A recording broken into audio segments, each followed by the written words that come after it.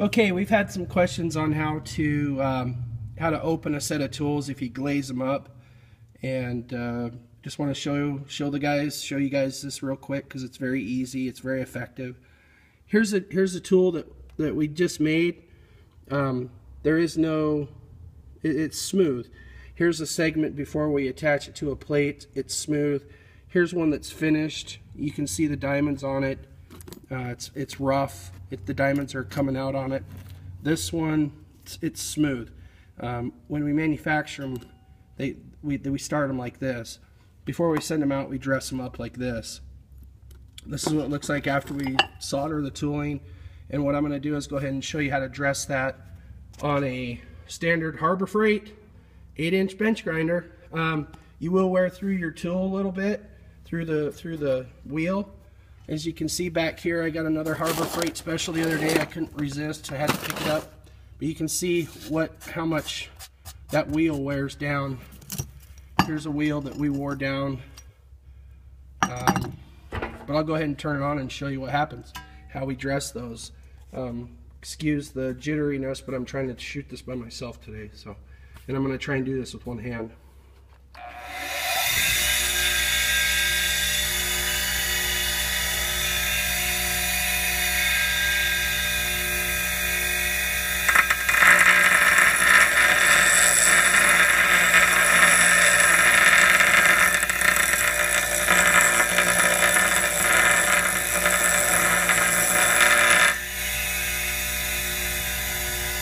Okay, as you can see, it's kind of hard with the glare, but you can see the diamonds came out on it. You can see them glistening there.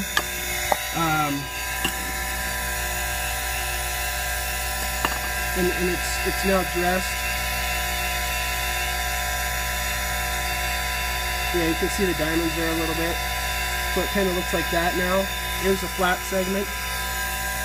So just run it on the wheel. You want to run it below center. You want to run it below center so it doesn't rip it out of your hand. And you want to run it back and forth.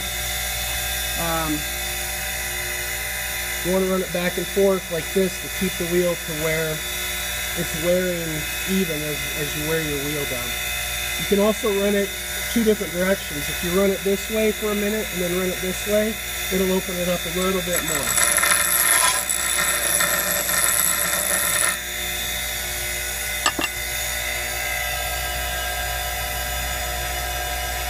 So you can see the diamonds in there, but it's pretty well dressed now, ready to cut. So there you go. Let me run this new segment on the end. You can see it's brand new, right out of the sintering machine. I'll go ahead and dress the end of this really quick.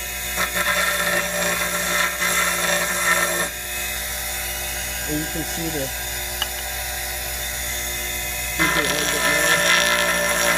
that's a hard bond, so it's going to take a little bit to get it open, but you can see the diamonds in the end of it now. So that's all we do. We just run them on a big carborundum wheel, not this one for the production stuff, but that's how you can open your tools. Put one of those in your trailer. And if you get a hard floor, you can redress your tools every couple hundred feet or so and get done a lot faster. Alright, thanks.